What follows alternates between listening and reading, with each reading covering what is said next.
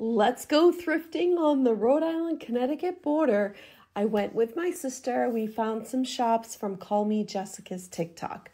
First stop was Jonnycakes. It's a nonprofit thrift store in an 8,000 square foot building. Yes, it was huge and it went on forever. Whenever I go to these stores, I always go to the sections that have paper products, sewing and ribbon items, and of course, books and board games. They had a lot of each.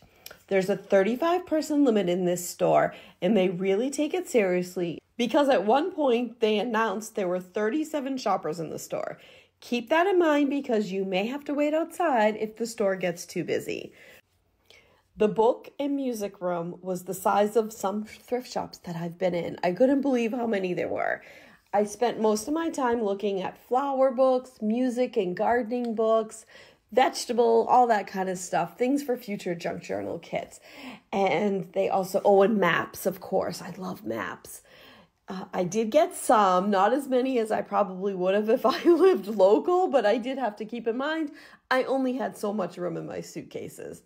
There was a basket of doilies, which were really nice, but I left them behind. Most of the prices were really good. And this entire store is really well organized. It really makes shopping more enjoyable when it's so organized. I'll show you everything I got at the end. And one thing I forgot to photograph was my sister got an Irish knit sweater for only $15. Next stop was the Blue Mitten thrift shop.